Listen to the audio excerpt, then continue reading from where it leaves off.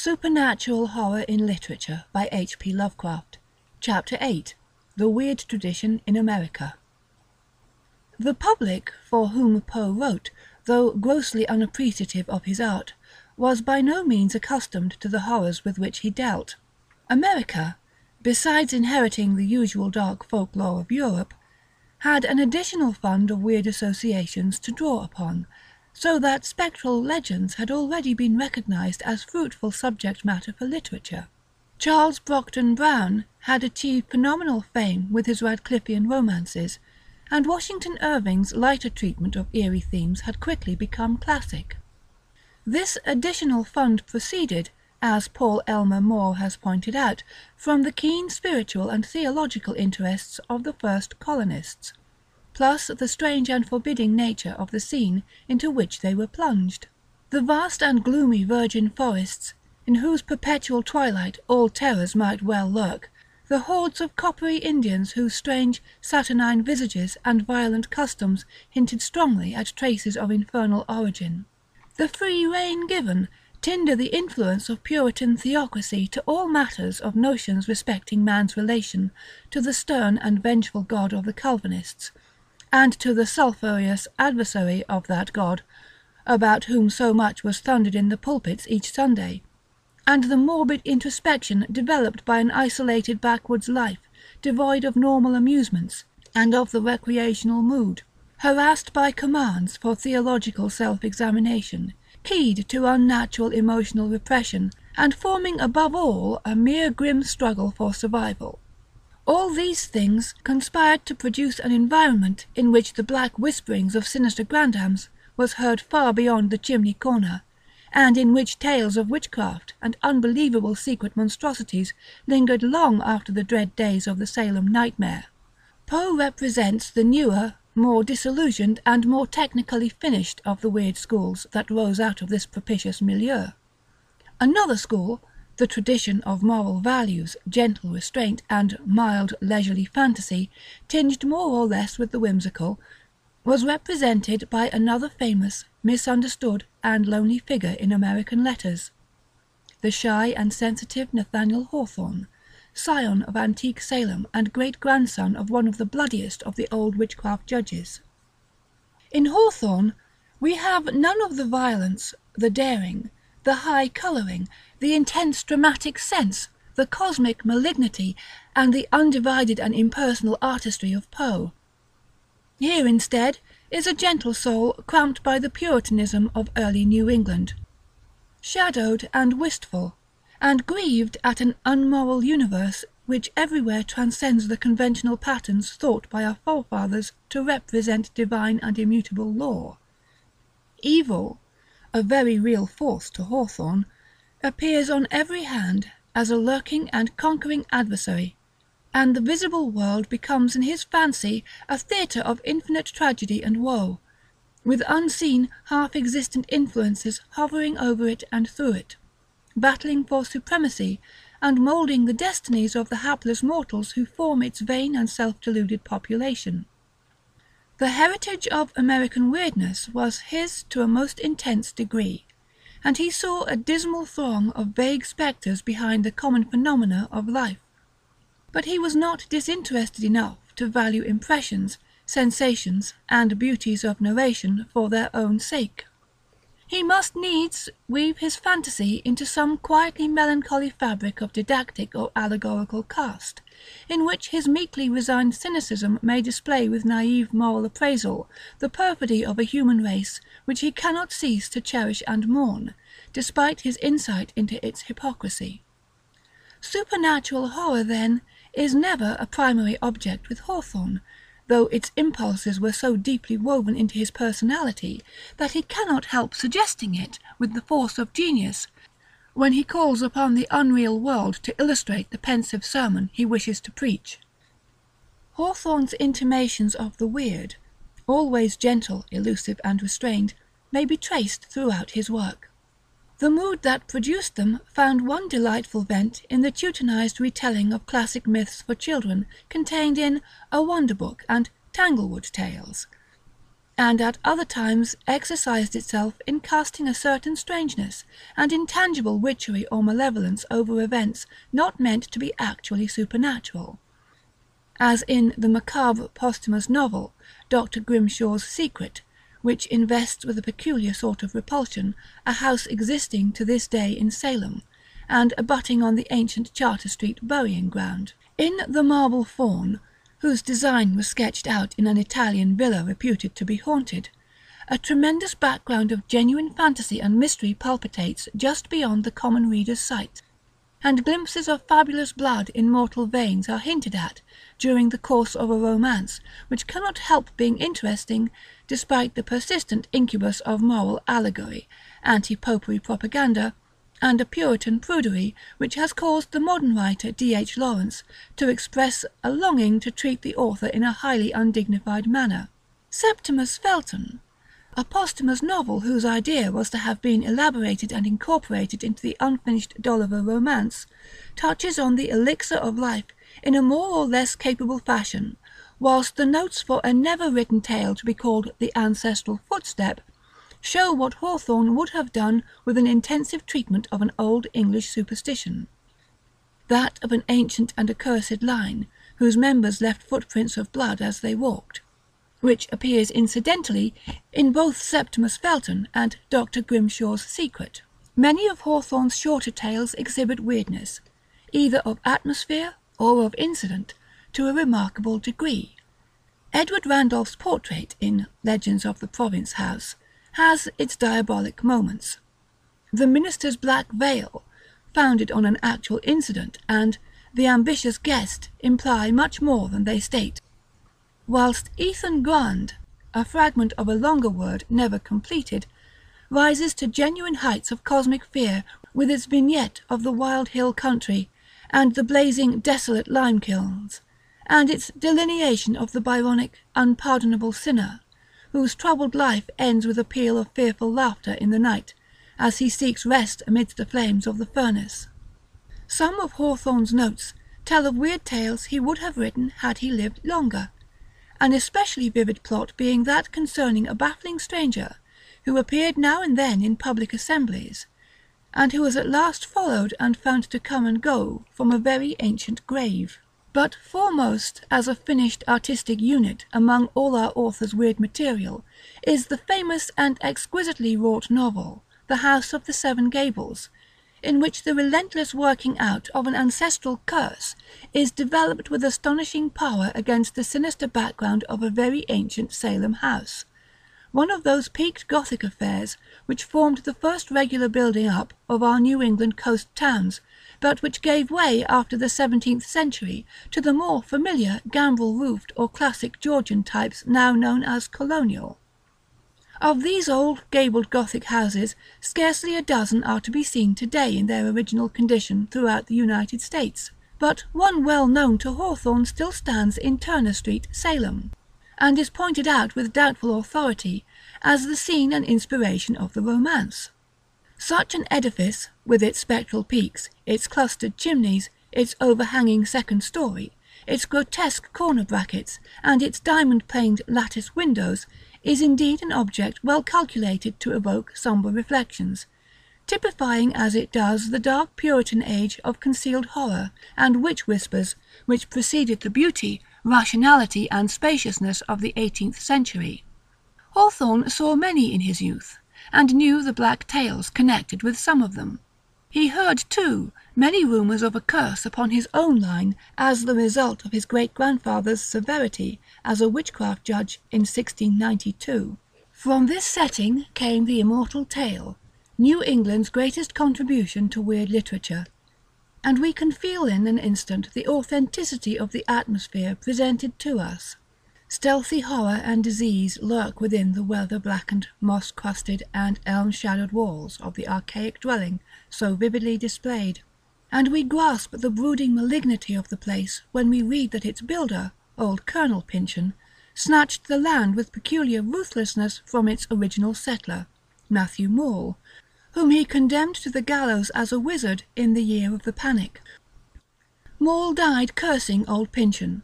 God will give him blood to drink, and the waters on the seized land turned bitter. Maule's carpenter's son consented to build the great gabled house for his father's triumphant enemy, but the old colonel died strangely on the day of its dedication. Then followed generations of odd vicissitudes, with queer whispers about the dark powers of the Maules, and sometimes terrible ends befalling the Pyncheons. The overshadowing malevolence of the ancient house, almost as alive as Poe's House of Usher, though in a subtler way, pervades the tale as a recurrent motif pervades in operatic tragedy, and when the main story is reached, we behold the modern Pyncheons in a pitiable state of decay.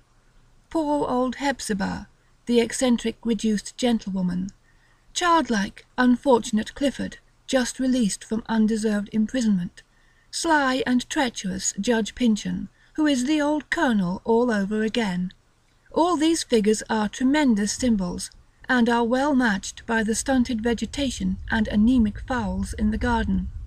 It was almost a pity to supply a fairly happy ending with a union of sprightly Phoebe, cousin and last scion of the Pyncheons, to the prepossessing young man who turns out to be the last of the Maules. This union, presumably, ends the curse. Hawthorne avoids all violence of diction or movement, and keeps his implications of terror well in the background, but occasional glimpses amply serve to sustain the mood and redeem the work from pure allegorical aridity. Incidents like the bewitching of Alice Pyncheon in the early 18th century, and the spectral music of her harpsichord which precedes a death in the family, the latter a variant of an immemorial type of Aryan myth, link the action directly with the supernatural, whilst the dead nocturnal vigil of old Judge Pyncheon in the ancient parlour, with his frightfully ticking watch, is stark horror of the most poignant and genuine sort.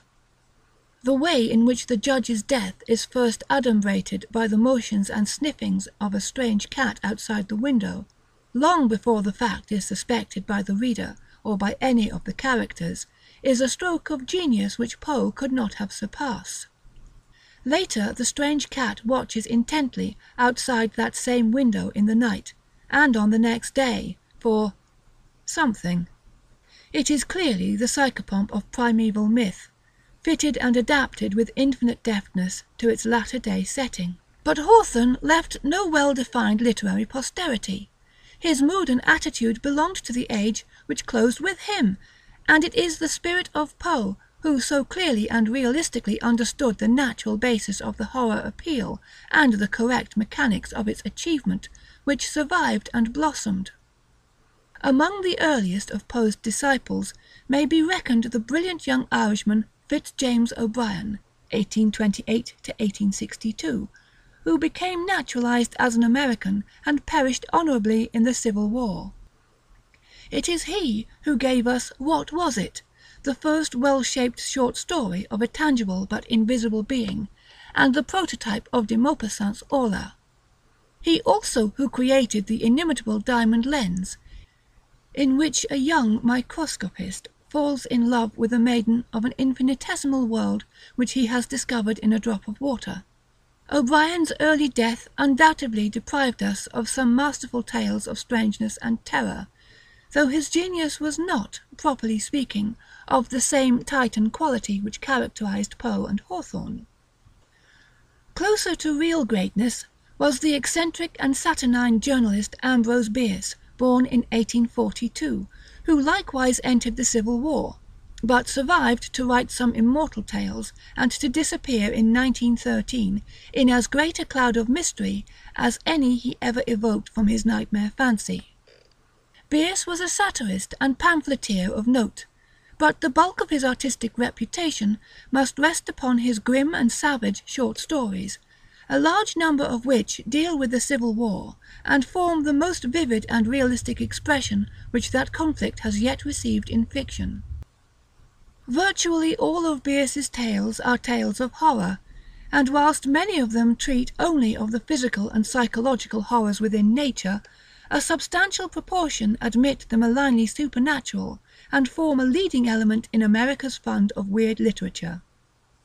Mr. Samuel Loveman, a living poet and critic who was personally acquainted with Bierce, thus sums up the genius of the great shadow maker in the preface to some of his letters. In Bierce the evocation of horror becomes for the first time not so much the prescription or perversion of Poe and Maupassant, but an atmosphere definite and uncannily precise. Words, so simple that one would be prone to ascribe them to the limitations of a literary hack, take on an unholy horror, a new and unguessed transformation. In Poe one finds it a tour de force, in Maupassant a nervous engagement of the flagellated climax, to Bierce, simply and sincerely, diabolism held in its tormented depth a legitimate and reliant means to the end. Yet a tacit conformation with nature is in every instance insisted upon. In The Death of Halpin Fraser, flowers, verdure, and the boughs and leaves of trees are magnificently placed as an opposing foil to unnatural malignity. Not the accustomed golden world, but a world pervaded with the mystery of blue and the breathless recalcitrance of dreams is Bierce's. Yet curiously, inhumanity is not altogether absent.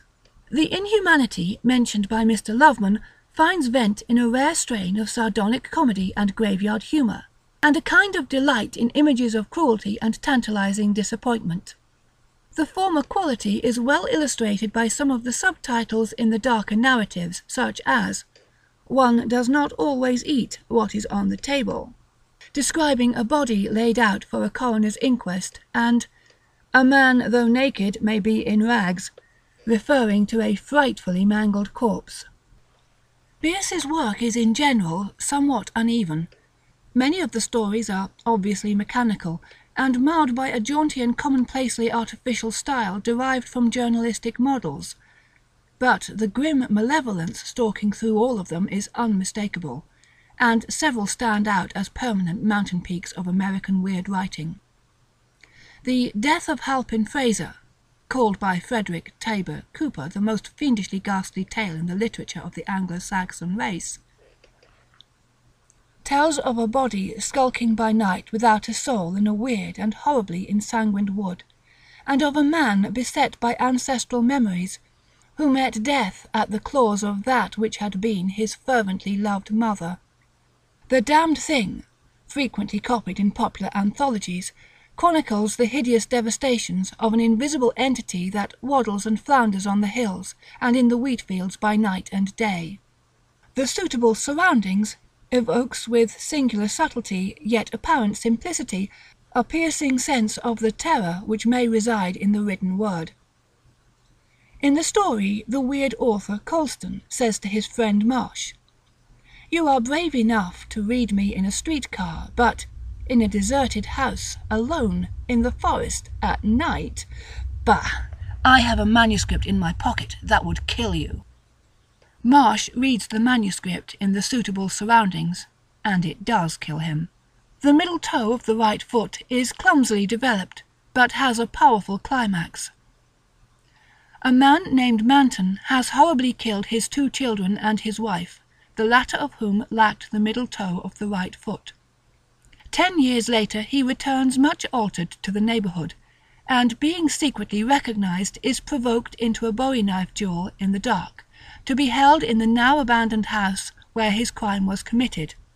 When the moment of the duel arrives, a trick is played upon him, and he is left without an antagonist, shut in a night-black ground-floor room of the reputedly haunted edifice, with the thick dust of a decade on every hand.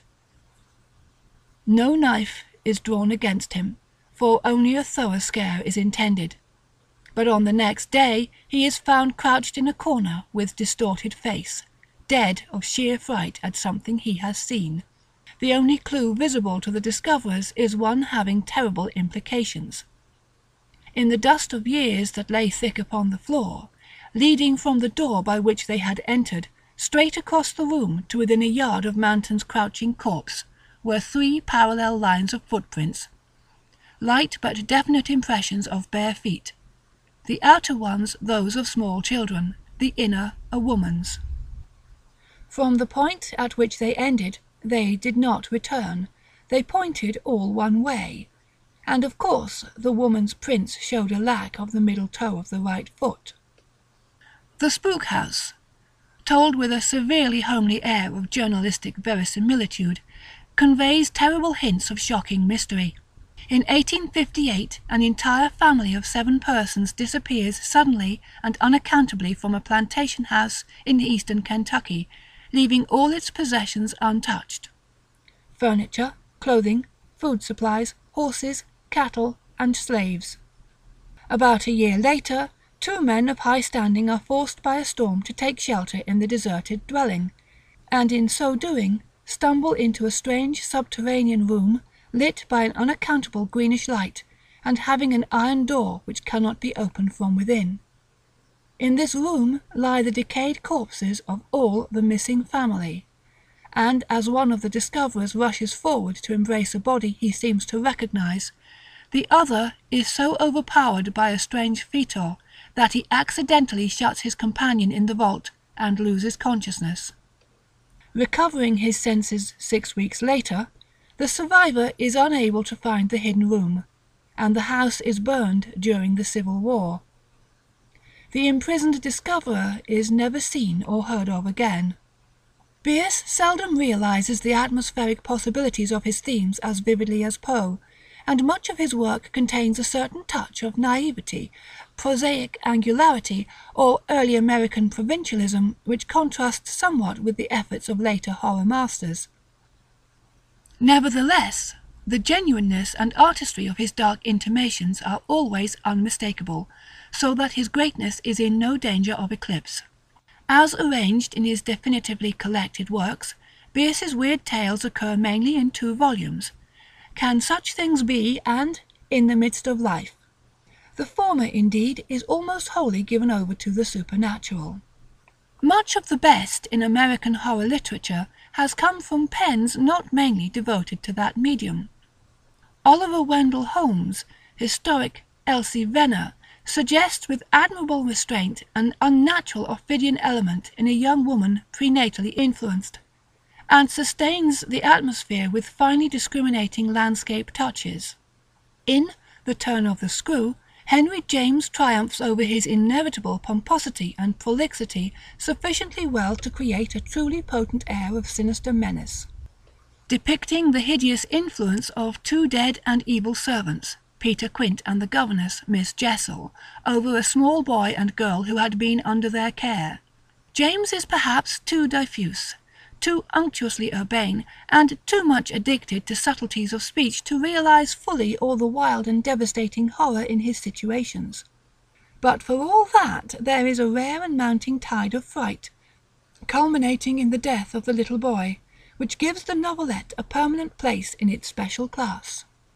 F. Marion Crawford produced several weird tales of varying quality, now collected in a volume entitled Wandering Ghosts. For the Blood is the Life touches powerfully on a case of moon-cursed vampirism near an ancient tower on the rocks of the lonely South Italian seacoast. The Dead Smile treats of family horrors in an old house and an ancestral vault in Ireland, and introduces the banshee with considerable force. The Upper Berth, however, is Crawford's weird masterpiece, and is one of the most tremendous horror stories in all literature. In this tale of a suicide-haunted stateroom, such things as the spectral saltwater dampness, the strangely open porthole, and the nightmare struggle with the nameless object are handled with incomparable dexterity. Very genuine, though not without the typical mannered extravagances of the 1890s, is the strain of horror in the early work of Robert W. Chambers, since renowned for products of a very different quality. The King in Yellow, a series of vaguely connected short stories, having as a background a monstrous and suppressed book, whose perusal brings fright, madness, and spectral tragedy, really achieves notable heights of cosmic fear, in spite of uneven interest and a somewhat trivial and affected cultivation of the Gallic studio atmosphere made popular by Du Maurier's Trilby. The most powerful of its tales, perhaps, is The Yellow Sign, in which is introduced a silent and terrible churchyard watchman, with a face like a puffy grave-worm's. A boy, describing a tussle he has had with this creature, shivers and sickens as he relates a certain detail. Well, it's God's truth that when I hit him he grabbed me wrist, sir, and when I twisted his soft, mushy fist, one of his fingers come off in me hand."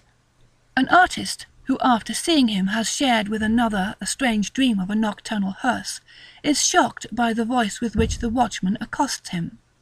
The fellow emits a muttering sound that fills the head, like thick oily smoke from a fat rendering vat, or an odour of noisome decay. What he mumbles is merely this: "Have you found the yellow sign?" A weirdly hieroglyphed onyx talisman, picked up on the street by the sharer of his dream, is shortly given the artist, and after stumbling queerly upon the hellish and forbidden book of horrors, the two learn, among other hideous things which no sane mortal should know, that this talisman is indeed the nameless yellow sign handed down from the accursed cult of Hastur, from primordial Carcosa, whereof the volume treats, and some nightmare memory of which seeks to lurk latent and ominous at the back of all men's minds. Soon they hear the rumbling of the black-plumed hearse driven by the flabby and corpse-faced watchman. He enters the night-shrouded house in quest of the yellow sign, all bolts and bars rotting at his touch, and when the people rush in, drawn by a scream that no human throat could utter, they find 3 forms on the floor, 2 dead and 1 dying. One of the dead shapes is far gone in decay. It is the churchyard watchman, and the doctor exclaims, "That man must have been dead for months." It is worth observing that the author derives most of the names and allusions connected with his eldritch land of primal memory from the tales of Ambrose Bierce. Other early works of Mr. Chambers displaying the outré and macabre elements are The Maker of Moons and In Search of the Unknown. One cannot help regretting that he did not further develop a vein in which he could so easily have become a recognized master. Horror material of authentic force may be found in the work of the New England realist Mary E. Wilkins, whose volume of short tales, The Wind in the Rosebush, contains a number of noteworthy achievements. In The Shadows on the Wall, we are shown with consummate skill the response of a staid New England household to uncanny tragedy, and The Sourceless Shadow of the Poisoned Brother well prepares us for the climactic moment when the shadow of the secret murderer, who has killed himself in a neighbouring city, suddenly appears beside it. Charlotte Perkins Gilman, in The Yellow Wallpaper, rises to a classic level in subtly delineating the madness which crawls over a woman dwelling in the hideously papered room where a madwoman was once confined. In The Dead Valley, the eminent architect and medievalist Ralph Adams Cram achieves a memorably potent degree of vague regional horror through subtleties of atmosphere and description. Still further carrying on our spectral tradition is the gifted and versatile humorist Irvin S. Cobb, whose work both early and recent contains some finely weird specimens. Fishhead, an early achievement, is banefully effective in its portrayal of unnatural affinities between a hybrid idiot and the strange fish of an isolated lake, which at the last avenge their biped kinsman's murder. Later work of Mr. Cobb introduces an element of possible science, as in The Tale of Hereditary Memory, where a modern man with a negroid strain utters words in African jungle speech when run down by a train under visual and oral circumstances, recalling the maiming of his black ancestor by a rhinoceros a century before. Extremely high in artistic stature is the novel The Dark Chamber, 1927, by the late Leonard Klein. This is the tale of a man who, with the characteristic ambition of the Gothic or Byronic hero-villain, seeks to defy nature and recapture every moment of his past life through the abnormal stimulation of memory. To this end he employs endless notes, records, mnemonic objects and pictures, and finally odors, music, and exotic drugs. At last his ambition goes beyond his personal life, and readies toward the black abysses of hereditary memory, even back to pre-human days amidst the steaming swamps of the Carboniferous age, and to still more unimaginable deeps of primal time and entity. He calls for madder music, and takes stranger drugs, and finally his great dog grows oddly afraid of him. A noxious animal stench encompasses him, and he grows vacant-faced and subhuman. In the end he takes to the woods, howling at night beneath windows. He is finally found in a thicket, mangled to death. Beside him is the mangled corpse of his dog. They have killed each other. The atmosphere of this novel is malevolently potent, much attention being paid to the central figure's sinister home and household. A less subtle and well-balanced but nevertheless highly effective creation is Herbert S. Gorman's novel, The Place Called Dagon, which relates the dark history of a western Massachusetts backwater where the descendants of refugees from the Salem witchcraft still keep alive the morbid and degenerate horrors of the Black Sabbath. Sinister House, by Leland Hall, has touches of magnificent atmosphere, but is marred by a somewhat mediocre romanticism. Very notable in their way are some of the weird conceptions of the novelist and short story writer Edward Lucas White, most of whose themes arise from actual dreams. The Song of the Siren has a very persuasive strangeness, while such things as Lucundu and The Snout arouse darker apprehensions. Mr. White imparts a very peculiar quality to his tales, an oblique sort of glamour, which has its own distinctive type of convincingness. Of younger Americans, none strikes the note of cosmic horror so well as the California poet, artist and fictionist Clark Ashton Smith, whose bizarre writing, drawings, paintings and stories are the delight of a sensitive few. Mr. Smith has for his background a universe of remote and paralyzing fright jungles, of poisonous and iridescent blossoms on the moons of Saturn, evil and grotesque temples in Atlantis, Lemuria, and forgotten elder worlds, and dank morasses of spotted death fungi in spectral countries beyond Earth's rim. His longest and most ambitious poem, The Hashish Eater, is in pentameter blank verse, and opens up chaotic and incredible vistas of kaleidoscopic nightmare in the spaces between the stars. In sheer demonic strangeness and fertility of conception, Mr. Smith is perhaps unexcelled by any other writer dead or living. Who else has seen such gorgeous, luxuriant, and feverishly distorted visions of infinite spheres and multiple dimensions and lived to tell the tale? His short stories deal powerfully with other galaxies, worlds, and dimensions, as well as with strange regions and eons on the earth. He tells of primal Hyperborea and its black amorphous god Tsathoggua, of the lost continent of Zothique, and of the fabulous vampire-cursed land of Averoigne in medieval France. Some of Mr. Smith's best work can be found in the brochure entitled The Double Shadow and Other Fantasies, 1933.